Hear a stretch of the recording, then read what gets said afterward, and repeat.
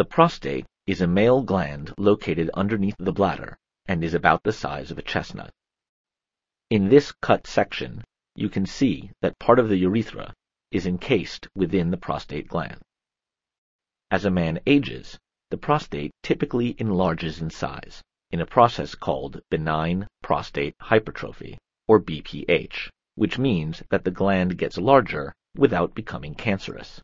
The enlarged prostate crowds its anatomical neighbors, particularly the urethra, causing it to narrow. The narrowed urethra results in several of the symptoms of BPH.